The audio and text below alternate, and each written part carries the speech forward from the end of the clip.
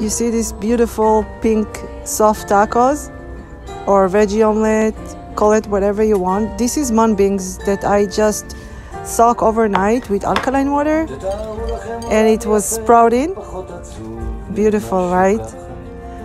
So this is how the bag of the mung beans looks like at the supermarket.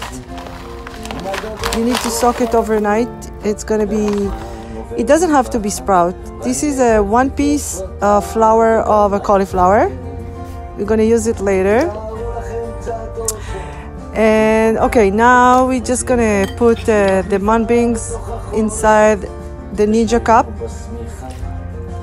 We're gonna put like a half a cup of mung beans and the cauliflower. And then for the color, I would put beets.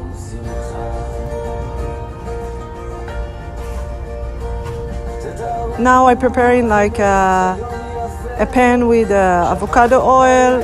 I put a little bit cilantro and spices that you like. For example, oregano, cumin, and quarter a cup of water, and let's go and put everything together. Blend, blend, blend. Look at the beautiful color. I love it. Every morning.